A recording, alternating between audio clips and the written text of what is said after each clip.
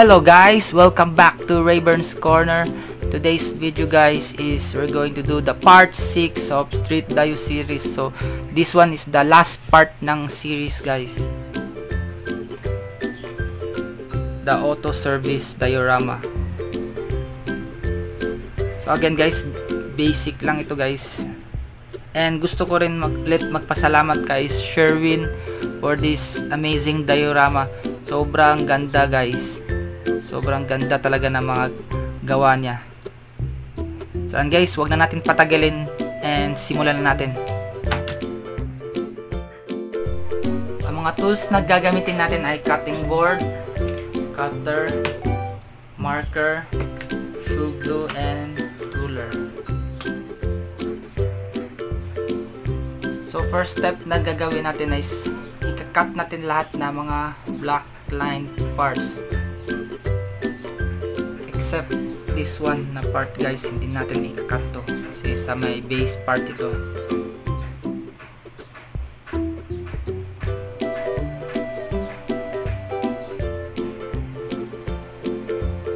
So ayan guys, na-cut na lahat ng mga black line parts. So next step is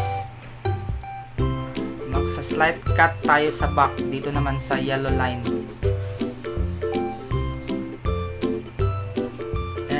Fold natin.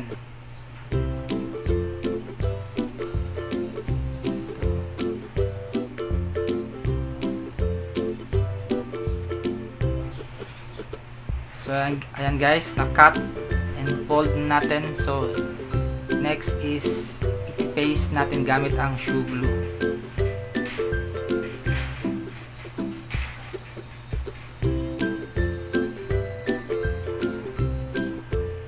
Na natin.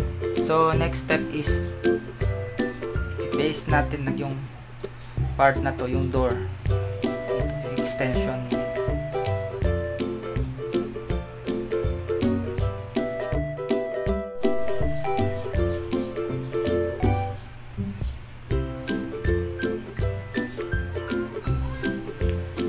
So next guys, itong part na naman ang i-glue natin bandang dito.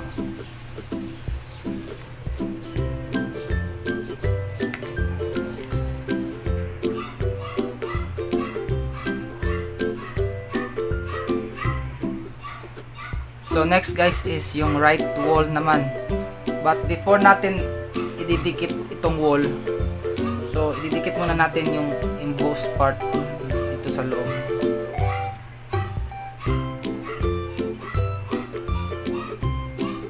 Saka natin siya idikit dito.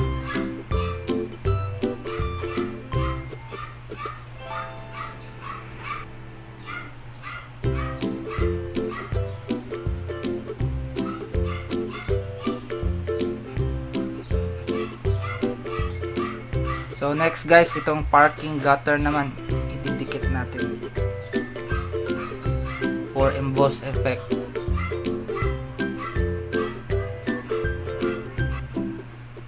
So next guys, ipipaste natin tong gutter dito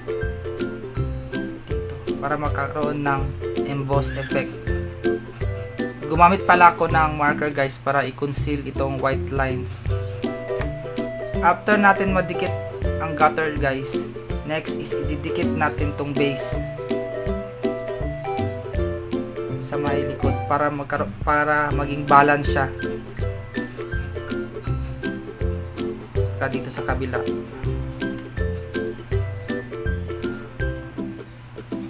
Ito.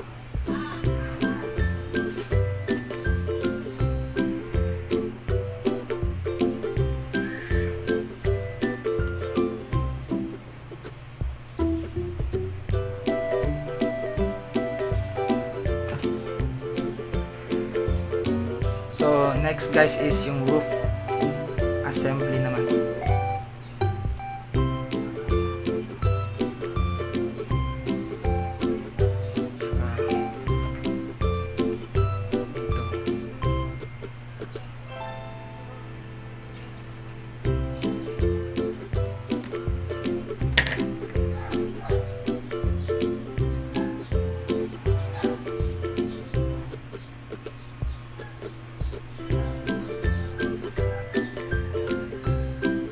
So ayan guys, done na ang auto service diorama. So ang ganda nito guys. And meron pala kayong option kung gusto nyong i-open, pwede siyang ma-open, pwede nyo din siyang idikit permanently, pero mas preferred ko na pwedeng ma-open yung roof guys kasi for photoshoot.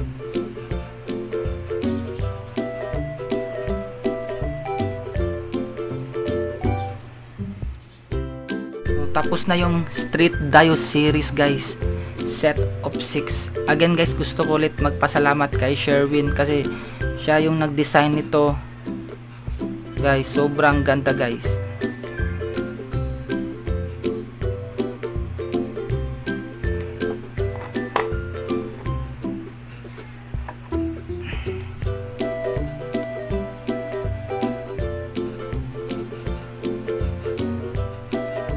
So kung nagustuhan niyo yung video guys, don't forget to like and subscribe to my YouTube channel.